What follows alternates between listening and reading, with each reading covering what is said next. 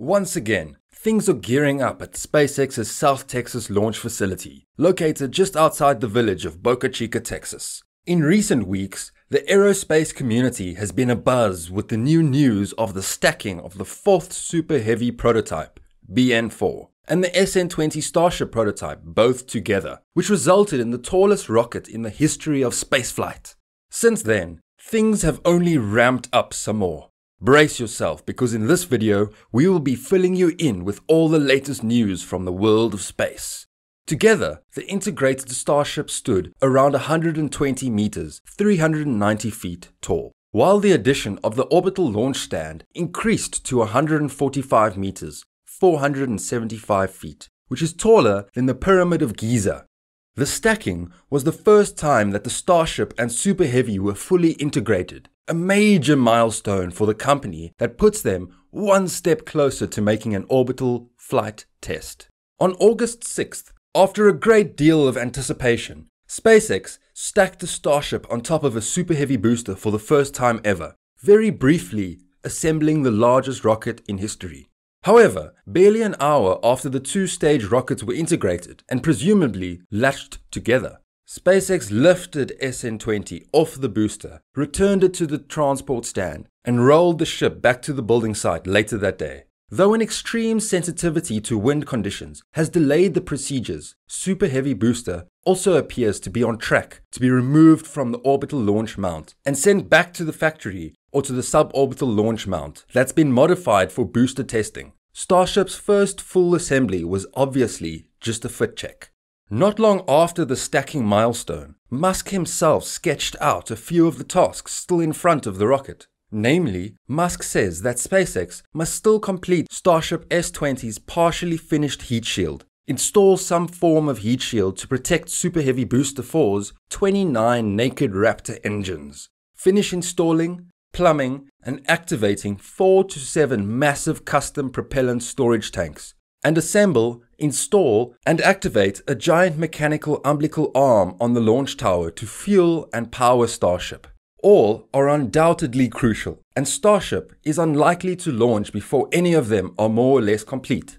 However, the booster and ship themselves are arguably far more of a pressure point. Because they can be deemed ready for flight, both the ship and the booster must complete unprecedented test campaigns on the ground. Ship 20 will need to complete cryogenic proof testing to verify that the first Starship and 6 Raptor engine mounts is structurally sound. SpaceX has already modified one of its 2 suborbital Starship launch mounts for that purpose. Once cryoproof and hydraulic ram testing is complete, those 6 rams will likely be removed and 6 Raptor engines will be installed in their place, potentially setting up Ship 20 to become the first Starship prototype to static fire 6 engines, and any number of Raptor vacuum engines. Super Heavy Booster 4 will be faced with an even more ambitious static fire test campaign as SpaceX likely gradually installs more and more engines. Depending on how focused SpaceX is on speed over thoroughness, this process could involve gradually adding 2 to 5 engines after every static fire, or could result in SpaceX starting with 4 to 9 engines and then immediately jumping from 9 to a full 29 Raptor static fire. Only after completing those crucial qualification tests is SpaceX likely to stack Ship 20 and Booster 4 for a second time and enter the first true full stack Starship launch flow, hopefully culminating in the first orbital launch attempt later this year, but only as soon as the FAA completes an environmental review and approves the rocket's launch license. Technically, FAA approval could come next month, or it could take the agency a year or more. It is almost impossible to predict without official information. However, given SpaceX's track record with the Starship prototype and Booster 3, it is likely that a flight-worthy Starship and Super Heavy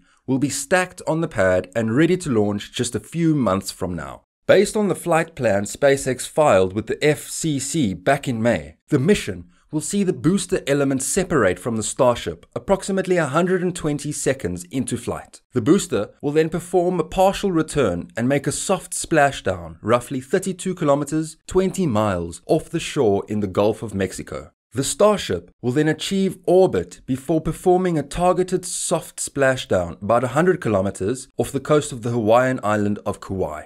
Based on previous statements, the flight is also likely to have a ceiling of 200 kilometers, 125 miles, above sea level. If that test goes as planned, SpaceX will be ready to embark on its first commercial flights, which include a lunar flyby planned for 2023. This is all very interesting, but now we will tell you exactly how the Starship is any different than SpaceX's Falcon 9.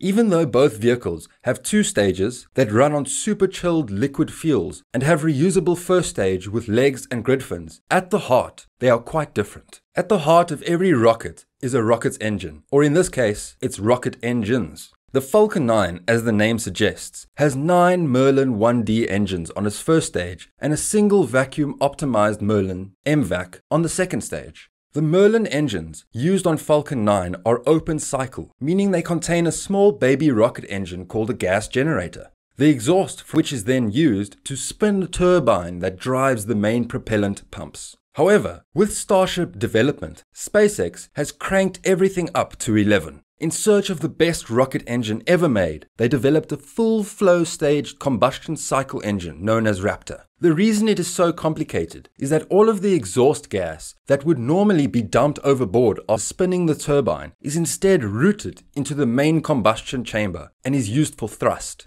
Not only that, but there are 2 of those little rocket engines, each with their own turbines and pumps, the exhausts from which are pumped into the main combustion chamber. One of those fuel-rich and other is oxygen-rich. Having the fuel and the oxygen arrive in the combustion chamber as hot gas adds a huge boost in efficiency. While we are talking about engines, we should mention the fuels each engine runs on. The Falcon 9 runs on rocket-grade kerosene known as RP-1 along with liquid oxygen, LOX, a combination often referred to as Kerolox. Whereas Starship and its Raptor engines run on liquid methane and liquid oxygen, otherwise known as methalox. Liquid methane burns cleaner than RP-1, leaving behind virtually no soot in the engines. It also has the potential to be more efficient, but is less dense than RP-1, which leads to slightly larger tanks by volume. The Merlin engine has a nutty thrust to weight ratio of around 200 to 1. While the Raptor is currently around 107 to 1, but increasing to 130 to 1, and again, Elon thinks they can get it to match the Merlin someday.